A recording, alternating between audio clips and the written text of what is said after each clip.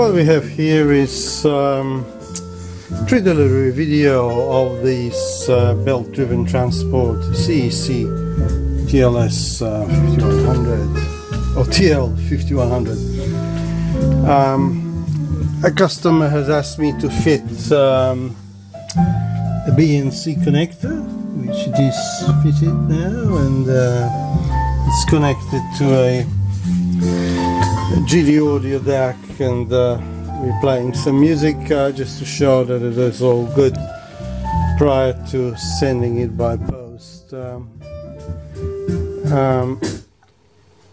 We'll play some of the tones to see that the player deals nicely with purposely faulty discs, and my standard one here is a Technique CD that has a you can see that it's got imperfections, it's got interruptions in data layer and some black dots painted.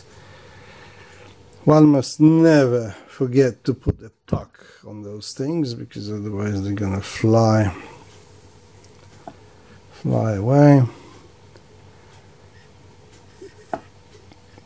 The micro switch is right here for closing the drawer, and if you don't close it properly, it just won't read it. Let's turn the volume down a bit before we listen to tones, and we go straight to track number 8, which is the largest interruption in data layer, and we'll see how it will go. It takes some time, but it plays nice and smooth, so the play interpolates well. And we go to track number 15. This is the largest black dot, and it takes some time to travel, but that's what you get with the belt-driven transport. The moment you press a stop or something, it slows down, and then it has to gather pace. So, like somebody said about vinyl, it's the high price, unreliability, and difficulty of use to attract me to vinyl. Well, that's the same thing, you know, but the sound quality is good. So you lose some, you win some.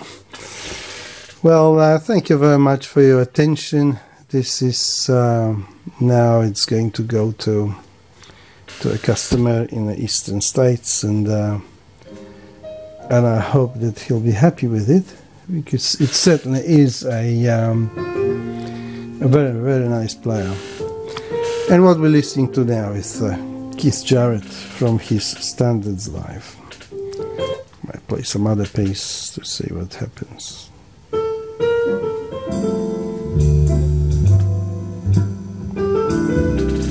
Pity you cannot hear the quality.